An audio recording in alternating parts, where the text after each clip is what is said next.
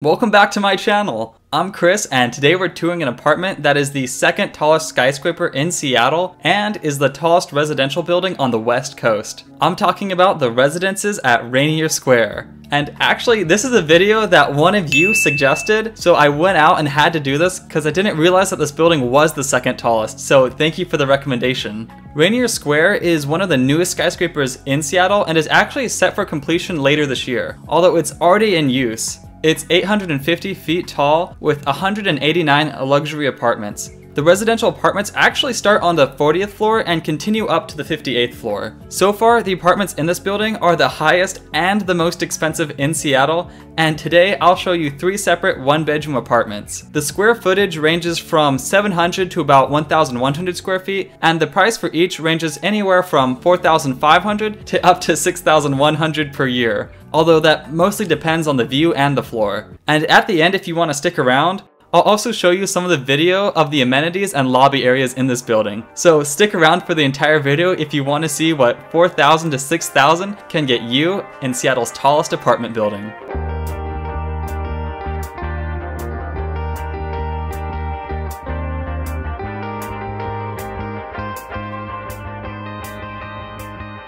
The first room that we're going to look at is a 1-bedroom, 1-bathroom with a den. It's on the 49th floor, is about 1,080 square feet, has a northeast view, and costs anywhere from 4,500 to 5,800 per year. It has large windows that bring in a lot of sunlight even when cloudy. And right at the entrance, you have a den with honestly enough space to fit a twin-size bed or even a large desk. It also has an attached closet for a washer and dryer, and in total, it's over 100 square feet, which by itself would be a luxury apartment by New York standards.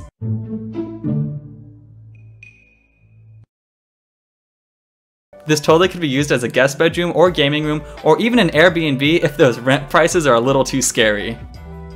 A nice surprise about this apartment as well is the inclusion of a guest restroom. It's small and really only has the essentials, but I appreciate having a separate room for guests.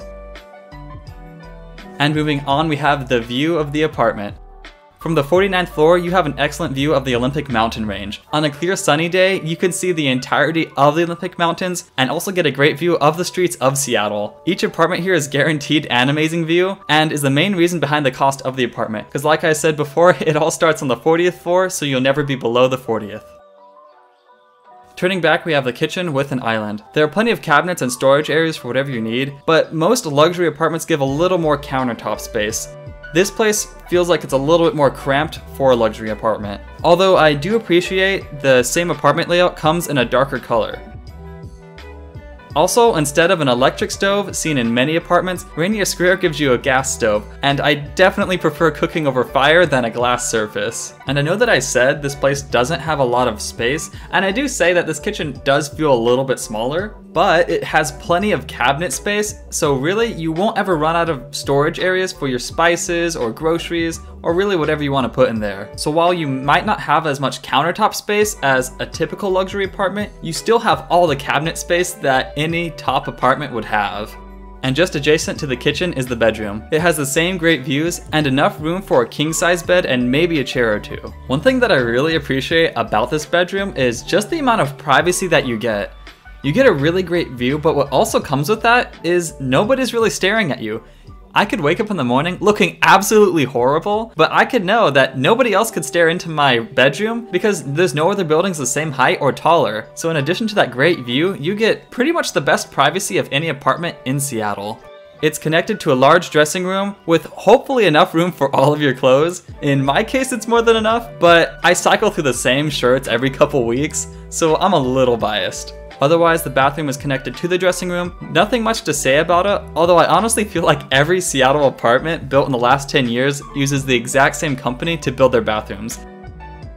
They all seem really similar. I'm a little bit surprised they don't have a bathtub in this apartment, but at least they give you this extra little space in the bathroom. Not sure what it could be used for. Maybe you want to put a plant that doesn't need any light there, or I don't know, whatever you want, I guess. Anyway, that wraps up the first apartment. Let's jump to the next. This next unit is almost identical to the last one. It's a little smaller at 987 square feet, has a slightly different layout with the den, has an east-facing view, and doesn't have as large a closet. On a clear sunny day, the view from this apartment would be unbeatable. I'm already imagining putting a dining table by the large window or a couch and watching the sunrise with a cup of coffee. It's expensive, but the views are amazing. In this unit, instead of facing the Olympic Mountains, you get a great view of the Cascade Mountains. Plus, if you look carefully, you can even see Bellevue.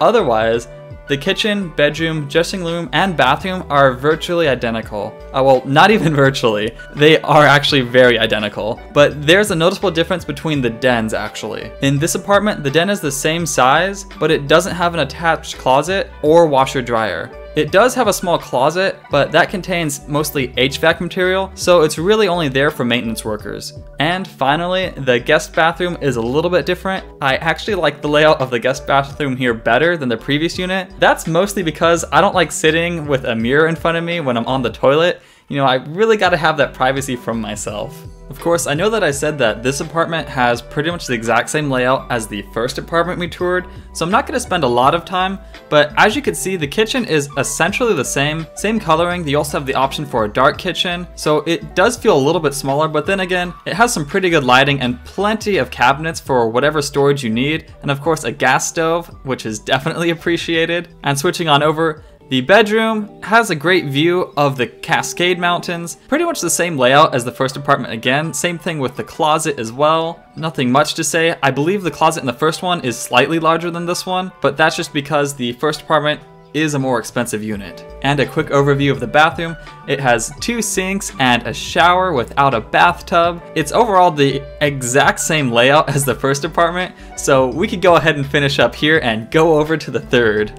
And this brings us to the final apartment. This one is quite a bit different from the other 2 new units, but has the same square footage of the first apartment and has much more window area. It has a washer and dryer right at the entrance, and I don't know if I mentioned this earlier, but each apartment in this building gets a full-size washer and dryer, because sometimes in Seattle they'll give you a European style, which is about half the size, which is what I have, so it's nice to know that you have a regular size washer and dryer and you could wash a full load of laundry. And also has a guest bathroom as well. This bathroom is the same as the first, so you'll have to get used to making awkward eye contact with yourself while using the restroom. The cool thing about this unit is that even though it's technically a 1-bedroom, the den might as well be considered a 2nd bedroom. It has a great view, relative privacy, room for a twin, and maybe even a queen if you really squeeze it in there, and it has its own closet. It's definitely my favorite den out of all 3 apartments, and honestly, it could be used for anything. Near the den is the kitchen, which is also my favorite kitchen of each apartment. It has the same amount of counter space, but it feels much more open. I like how the kitchen is linear, which is something I prefer and gives more room for multiple cooks.